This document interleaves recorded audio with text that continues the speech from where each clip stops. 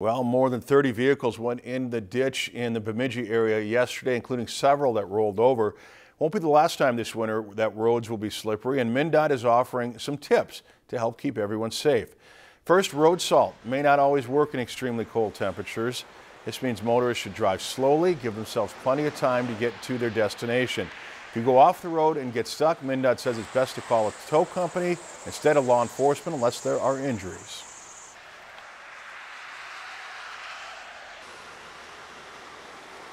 When we have a large snowstorm that comes in like we had last week, where there's a bunch of snow and then where winds follow that as well, it can be dangerous to drive. There's some tools available for motorists to help make good decisions with that. They can go on our website, 511mn.org, and for that they can get up-to-date road conditions that go all across the state. So if you're heading down to the Twin Cities, it'll let you know if there's any roads closed. MnDOT officials also say you should stay at least 10 car lengths behind any road plows. If you enjoyed this segment of Lakeland News, please consider making a tax-deductible contribution to Lakeland PBS.